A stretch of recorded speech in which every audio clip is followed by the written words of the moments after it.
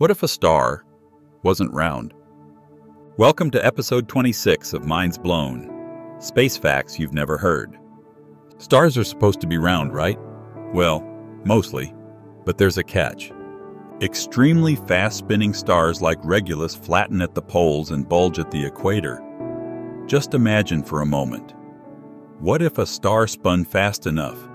It could appear nearly square. We haven't found one yet, but simulations show it's totally possible. Picture this. The centrifugal force distorts the star's shape, warping gravity itself. It would emit uneven light, twist time near its surface, and might even shed mass.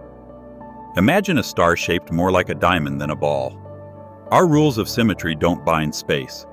It only obeys physics. Now here's a question for you. Would you believe in a square-shaped star if you saw it with your own eyes? Comment your reaction.